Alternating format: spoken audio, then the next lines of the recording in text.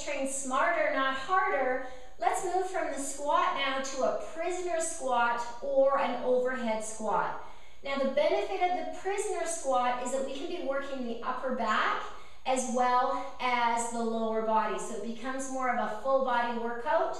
And it's also self-correcting in that by engaging through the upper back, we're not going to be leaning forward. So some people, when they squat, they tend to forward lean. So one way that I like to correct that before we get to the prisoner squat is just an overhead squat where I try and get the arms straight over top of the shoulders. What you're going to see is this, and if this is you in a mirror, let's try and get those arms straight.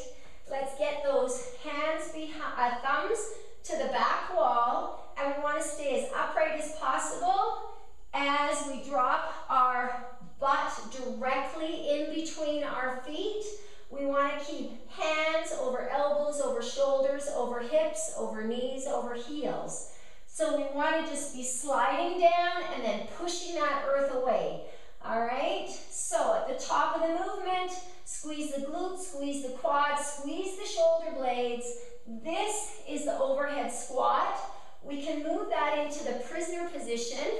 Now the common error in the prisoner position is pulling the head forward. So this is quite exaggerated, but this is what you'll see, and if this is you, we need you to open up those elbows. So you're going to lace those fingers, get them behind your back, and you're going to really actively squeeze those shoulder blades together so that we're working that upper back.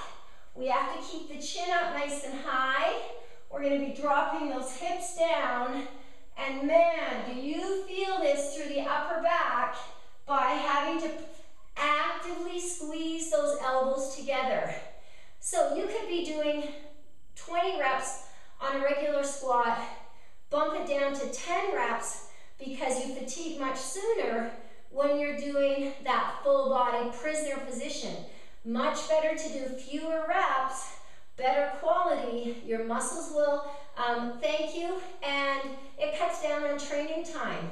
So again, prisoner position, the key is opening up the elbows, not leaning forward. We always focus on what to do. If we keep saying don't do this, don't do that, people tend to focus on the don'ts. So let's talk about the things to do. Lace the fingertips, widen up the elbows, squeeze through the shoulder blades, chin nice and high, lock those knees and squeeze those glutes at the top of the movement, get down nice and low. That is the prisoner squat. Let's do it right.